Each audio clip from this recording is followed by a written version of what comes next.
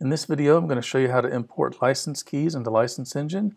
You may want to do this if you've already sold copies of your plugin before you had License Engine and you want to give those users license keys. So it's very simple. Go to the Licenses tab, click Import Licenses, select your software and your product that you want to associate with this license. Open your file. This is a CSV file with your license keys and your email addresses. You can download a sample right here so you see the exact format that you need, and click Submit.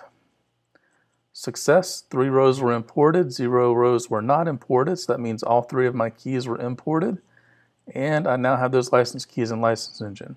If I go over to View All Licenses, you can see that I now have 3 keys, and this is the same user email address, but they all have different license keys.